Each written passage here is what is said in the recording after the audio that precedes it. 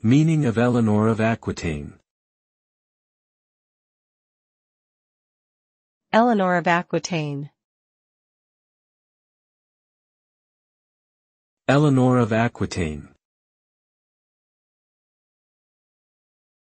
Eleanor of Aquitaine. Eleanor of Aquitaine. Eleanor of Aquitaine was a powerful queen and influential figure in medieval Europe.